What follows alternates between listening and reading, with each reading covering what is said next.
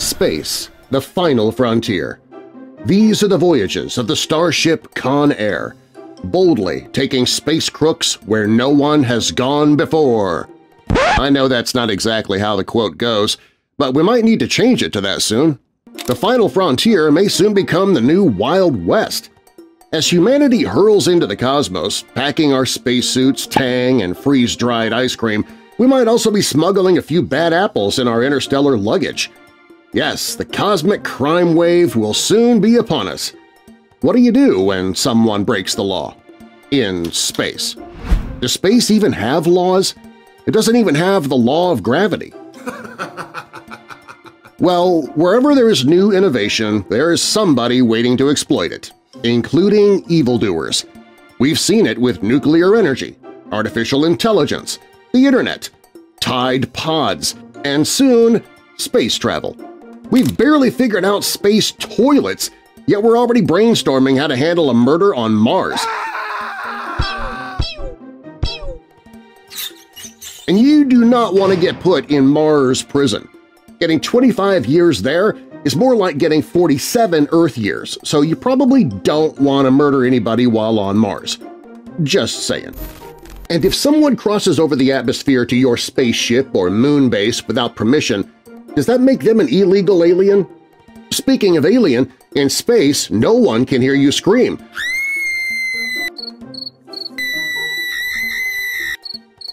Never mind. So how would anybody know if you're being murdered on Mars by that illegal alien?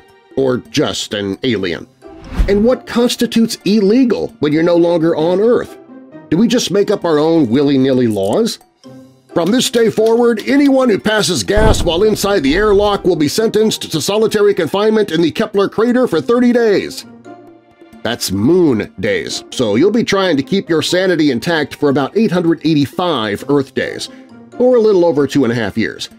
So you probably don't want to overdo the Taco Bell before takeoff to the moon. Just saying. But who's going to investigate all these cosmic crimes? Do we get Veronica Mars transferred to Mars to investigate misdeeds on Mars? Not to worry, because space sleuths are a thing now. Outer space officers, cosmic constables. Take Zach Kowalski from Roswell. No, not that Roswell, but the irony isn't lost on me. This is Roswell, Georgia. Kowalski is actually a detective. And honestly, with a name like Kowalski, it's kind of mandatory to get into law enforcement, isn't it? He's not waiting around for the first lunar homicide to catch him off guard. Blood spatter analysis? That is so earthbound. Try doing that when the blood floats away in pretty little globules. Kowalski and his band of gravity-defying researchers have taken to simulating crime scenes in zero-G using parabolic flights and syringes full of fake blood. Talk about a job with ups and downs. Their findings? Blood in zero gravity splatters in tiny patterns that would make Dexter's head spin, but probably impress Jackson Pollock. The same goes for throwing up. They don't call it the vomit comet for nothing.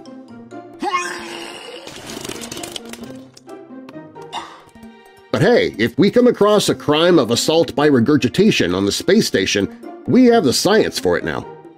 But that's just the tip of the asteroid. Imagine dealing with space pirates. Outer space travelers with a skull and crossbones painted on the side of their star cruiser, with spacesuits designed to accommodate those with only one eye or a peg leg. But these sinful swashbucklers aren't after your booty or gold. They are more likely to hijack your spacecraft or satellite.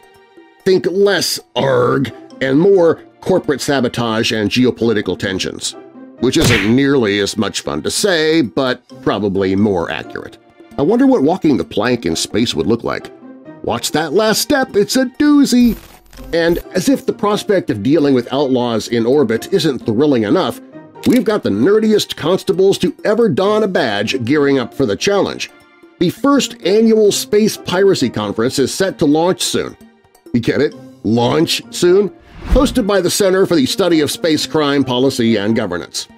Quite the mouthful. It's like Comic-Con, but for space law enthusiasts and military strategists. Who comes up with these lame names, by the way? Center for the Study of Space Crime Policy and Governance? Have none of you ever watched even a single episode of Star Trek? How about the Galactic Federation of Law? See how that sounds better?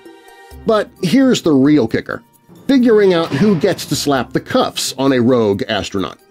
Space lawyer Michelle Hanlon weighs in on the chaos. Because, yeah, there are space attorneys now. You can't escape lawyers even if you escape the Earth's atmosphere. But how do you determine jurisdiction in space? If your rocket is built by one country, launched by another country, and crewed by astronauts from a third country, which country sends out the space cops to weigh the gravity of your crime, despite there being no gravity? Thank the stars for the Outer Space Treaty, trying to keep space nations in check since 1967. The Outer Space Treaty. Still kind of a lame name, but better than Center for the Study of Space Crime Policy and Governance. That just rolls off the tongue, doesn't it? So, as we gear up for our colonization of the cosmos, keep your ray guns and lightsabers at the ready, Space Cadets. We're in for some stellar crime-solving adventures.